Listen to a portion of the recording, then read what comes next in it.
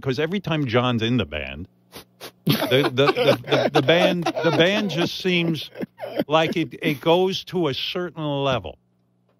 John, that's a fair assumption. He's more than a catalyst. He is a catalyst, but he's our brother. He's our family, and I think just being around him and seeing how much he pours into what he does is infectious. It's contagious.